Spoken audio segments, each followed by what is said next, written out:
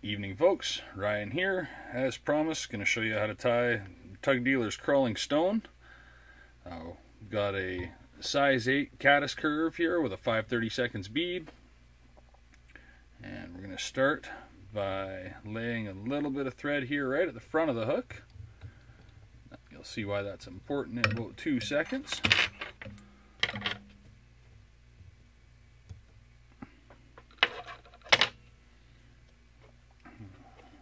Sorry about this, folks. Just caught my finger on a size 22. Kind of stung a bit. So we're going to start by tying in just our goose biots here. Just your typical. These ones are green. Take 2 little ones off the tip because we're going to use those as our front antenna. They're a little softer from the top there. Oh, didn't get that one laid beside properly.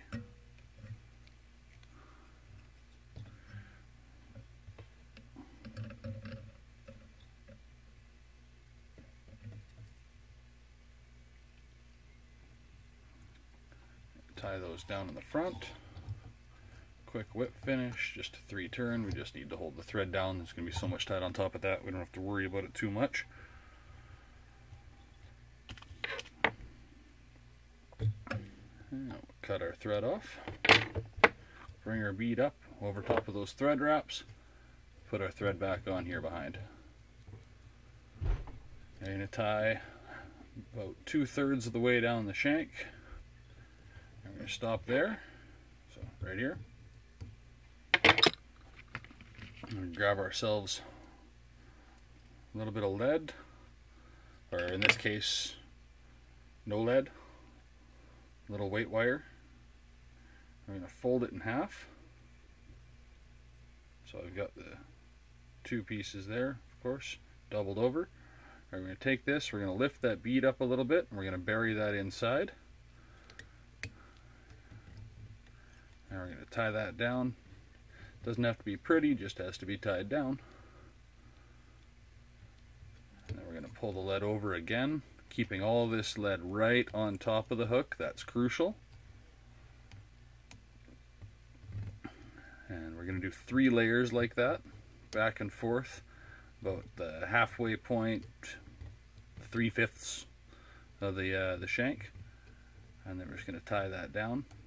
It's crucial we keep that lead all on top of the hook like that, because as I mentioned, this is the crawling stone, so it's going to ride hook up when it's done. And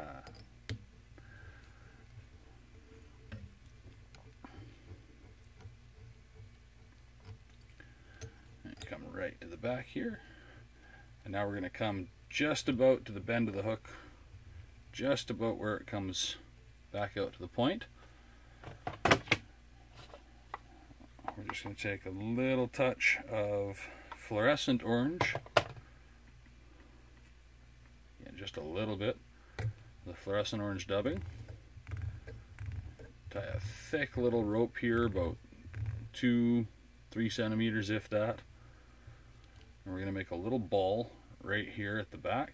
Just going to wrap it right down on top of itself. And we're going to grab our goose bite again. And grab 2 off the other end. I want a little bit bigger ones for this. Match them up here.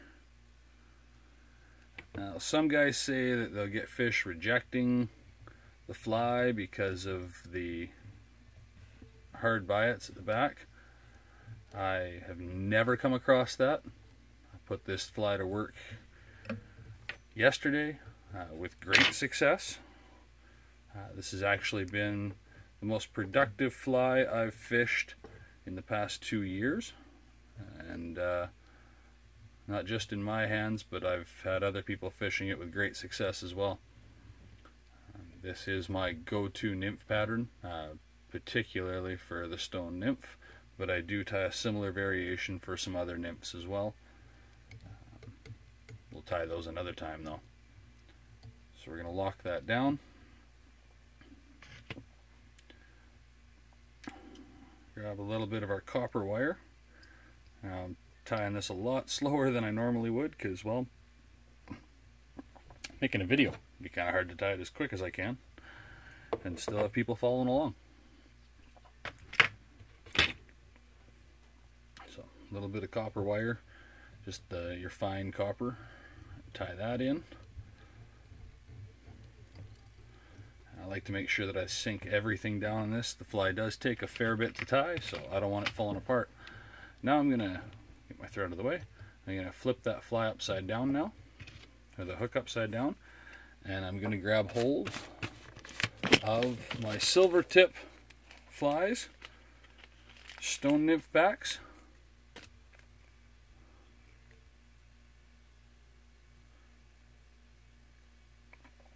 These are fantastic product, silver tip flies. I tie a ridiculous number of flies with these. Check out their website, silvertipflies.com. Brent on a free check's the owner of the company, and he does some phenomenal products on top of these stone fly nymph backs, or stone nymph backs, I guess.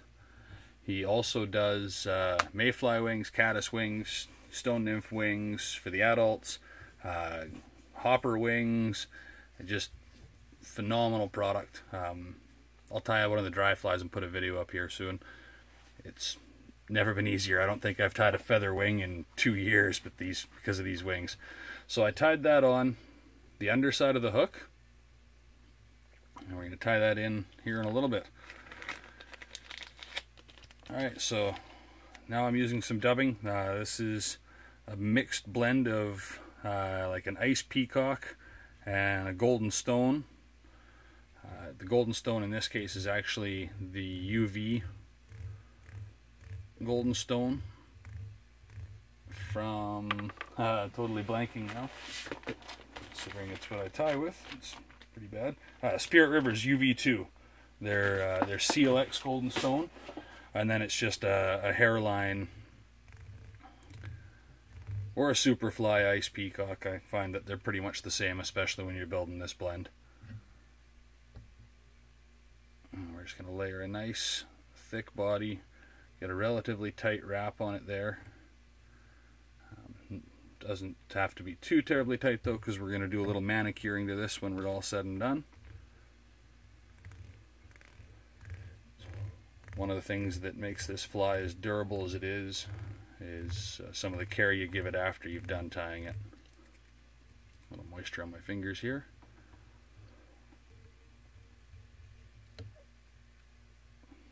And we're going to come just about 2/3 of the way up this hook. You see we're covering everything up nicely. For the newer tires out there, the beginner tires, you're dubbing, if you're fighting with it a lot, remember, always spin the same way. Don't go back and forth. It won't bind to your tying thread properly for you. So again, nice tight rope.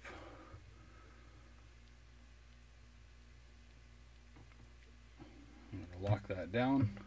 Now I'm going to pull this back over. I'm going to turn this sideways a bit so you guys can see this. I'm going to tie in right before the first wing shuck there.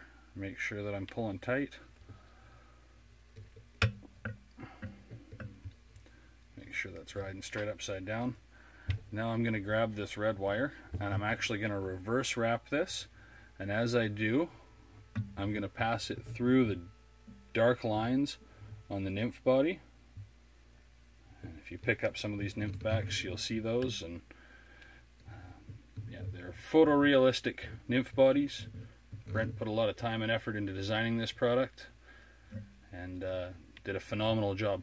I use his nymph bodies on probably a dozen different nymph patterns for different species. Just going to trim up some of the long fibers from that Spirit River stuff. It's a pretty long fiber dubbing, and I didn't feel like chopping it all up before we started, so losing the odd straggler piece there, here and there.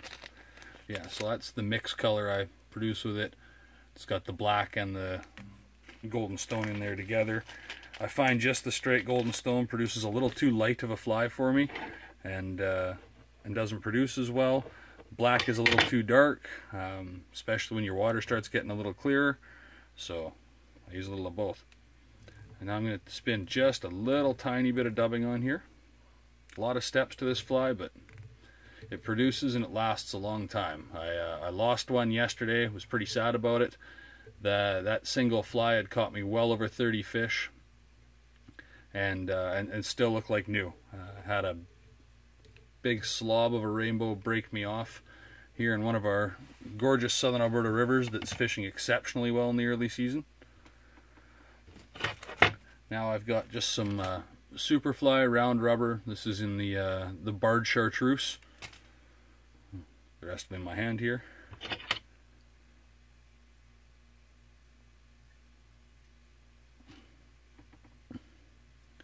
So you only need about an inch or so per side.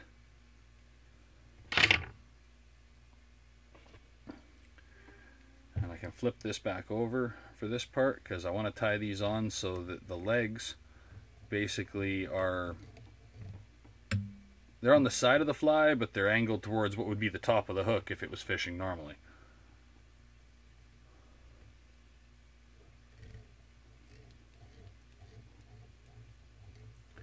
Lock those down nice and tight. Grab a little more of my dubbing here. Careful it's not stuck to your fingers when you do that. The stuff tastes terrible.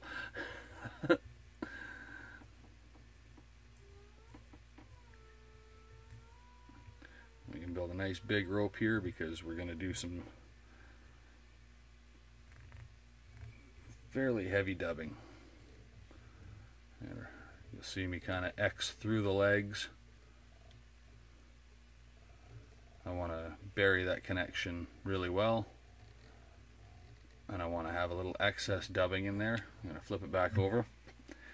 Now here's the really cool part about these nymph bodies. So I'm going to lay it down, take my bodkin, put it in there, and I'm going to pull it back over itself. And you'll see Brent's done a great job of separating the wing shucks. So I'm going to tie in between the second and the third if you're looking at it from the front of the body. I'm going to lock that down.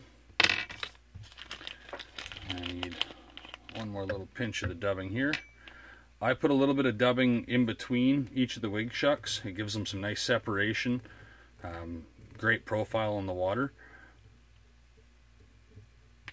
Not everybody will do that. Some people will just build the wing shucks and call it a day like that, but I think that's one of the things that sets this fly apart, is the fact that it gives a very realistic profile. Now I'm going to fold over sections 1 and 2, move right to the front of the fly. Now I'm going to lock that head down.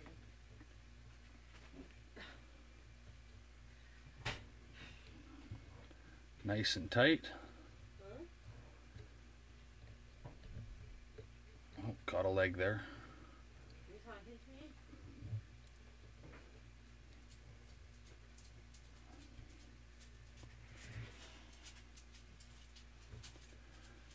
And finally, one more little touch of the dubbing just to put a collar right in behind the bead. Make sure your antennae are up out of the way. You don't wrap over your legs.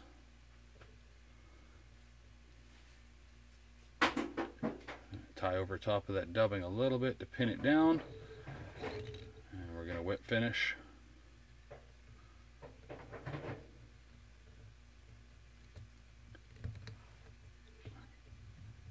Cinch that down.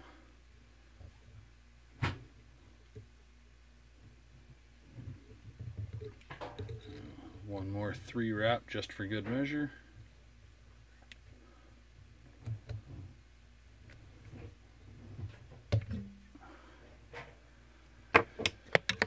I like to use Fish Pimp's Hard Headed on my nymphs. It's a water-based head cement or tying cement, and it penetrates really nice, doesn't leave any of that glossy sheen. It soaks in real nice. So even if you've done it really tight to the bead head like this, you know that it's going to penetrate really well. And now if you remember, I did a little bit of dubbing in between each of those wing shucks. And the reason for that is right here. I'm going to stick my scissors in Actually, I'll show you this before I do this.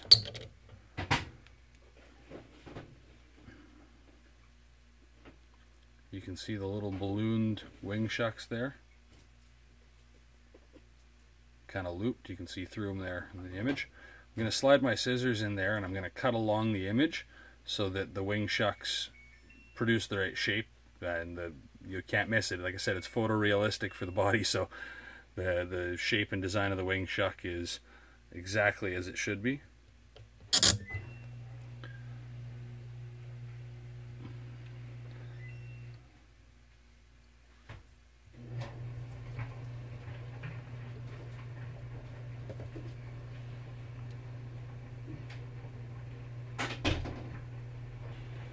There's a little space left in between each one.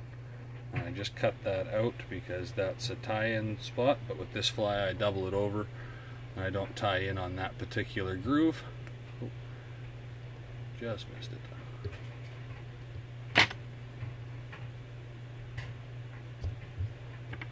I just gotta turn it to myself here so I can see what I'm doing.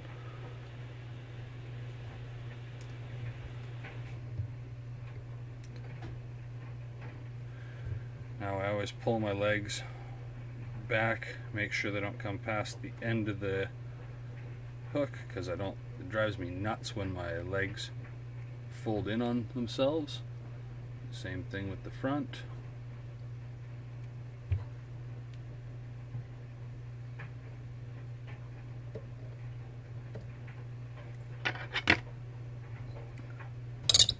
And there you have it. The tug dealer's crawling stone, and I'll just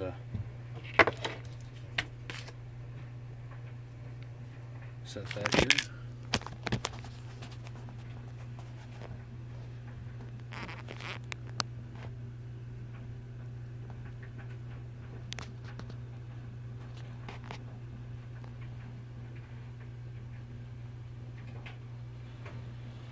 Hope you enjoyed.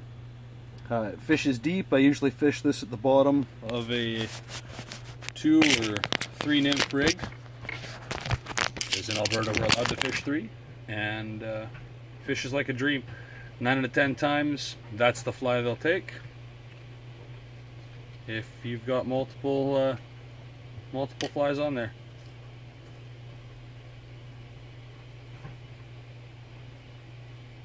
Hope you enjoyed. Tie away. Tight lines, remember, tug's the drug.